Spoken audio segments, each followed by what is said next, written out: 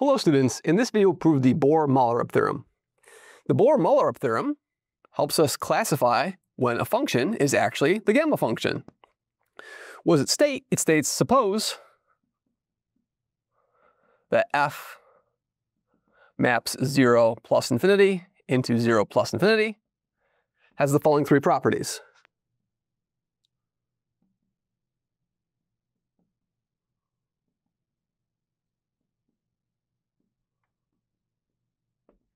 Property 1 is that f of 1 is equal to 1. Okay, that's easy enough to understand. Property 2 is that f of x plus 1 is equal to x, f of x for all x greater than 0. That's a very similar, that we know the gamma function satisfies this property. And then 3 is that the log of f of x is convex. Then the function f has to be the gamma function.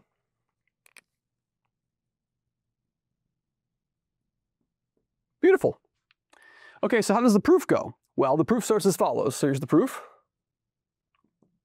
Okay. What we're going to do is we're going to say, since I can apply 2 over and over and over again, applying 2 yields that f of x plus n for any natural number n is going to be x times x plus 1 times all the way down to x to the x plus n minus 1 times f of x. And since this is true, this tells me that it suffices to prove that f of x is equal to gamma, so it suffices to prove that f of x is gamma of x for x between 0 and 1. And I can actually put equals 1 here because I know f of 1 is equal to gamma of 1 by this property number 1. Cool, okay? All right, so 1 is easy. And so now what's the next thing to notice? Observe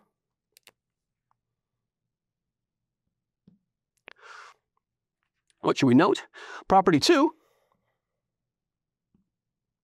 implies, so property 2 implies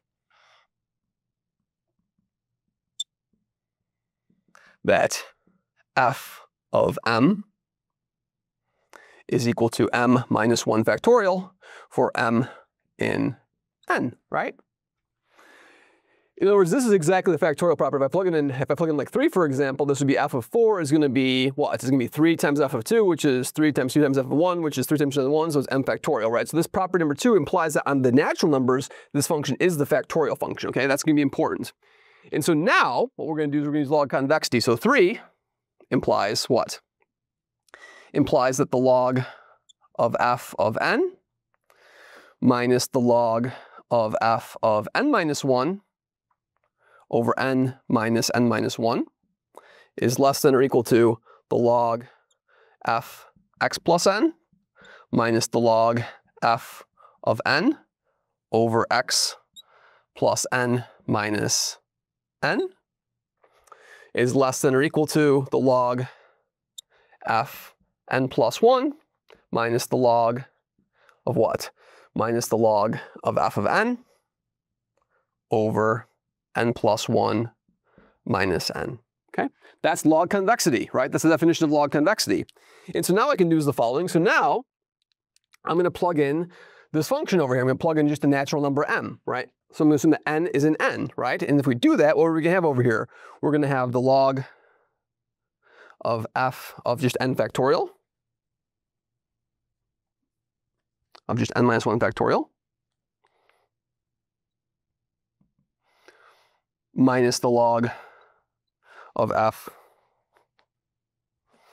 n minus 2. This, of course, is just 1 is less than or equal to, this is going to be a 1 over x, the log f x plus n.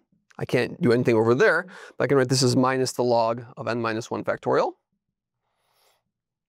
less than or equal to, that's going to be the log of n factorial minus the log of n minus 1 factorial. And these are, we can simplify these things over here, right? So this thing over here is exactly just going to be the log of n. And this thing over here is just going to be what? This is going to be the log of n minus 1, right?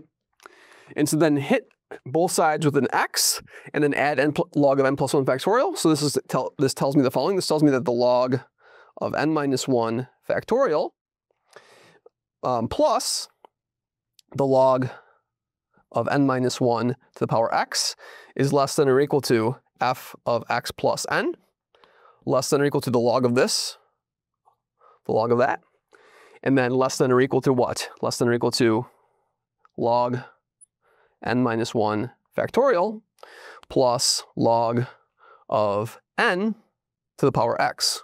Great.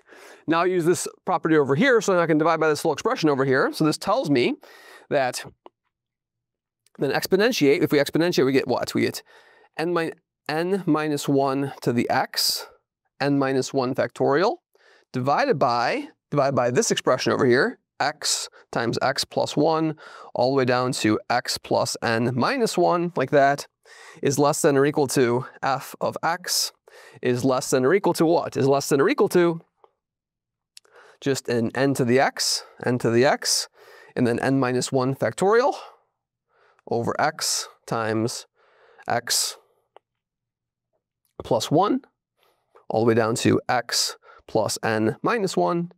And what we're going to do over here is we're going to make a small trick over here. What we're going to do is the following. I'm going to put an n on top, an n on the bottom, an x plus n on the bottom, and an x plus n on the top. Okay?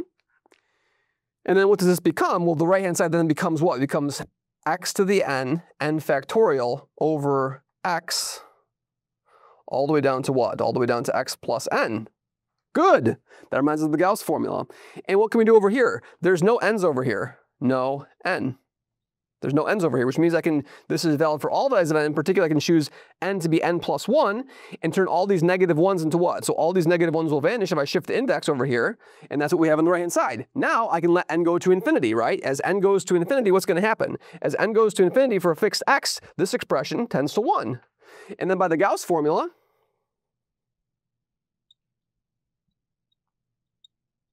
as n tends to infinity, we see that gamma of x, Gauss formula is exact over here, is less than or equal to f of x, less than or equal to gamma of x, times something that's approaching 1. That proves that f of x is gamma of x. Great.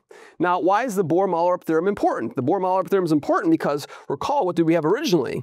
We had this formula for gamma. Gamma of z was e to the negative gamma of z over z, the product, n bigger than or equal to 1, of 1 plus z over n to the negative 1, e to the z over n. That was our formula for gamma, our infinite Weierstrass product for gamma. This tells me now that we know from differential equations when we studied the gamma function originally, I know that I have a formula for gamma on the real line. By analytic continuation, I can therefore write down the formula for gamma in general, right? This has to be equal to the integral from 0 to infinity, whenever this integral exists, t to the z minus 1, e to the negative z, e to the negative t rather, not z of course, so that's going to be a t, not a z, t, e to the negative t, dt, is also equal to the gamma function. So this formula over here and this formula over here give me the same thing. And this is going to allow me to get nice formulations of the gamma function in terms of either an integral representation or an infinite product representation. I'm going to use both of these things when we begin our discussion of the Riemann zeta function. Thank you very much.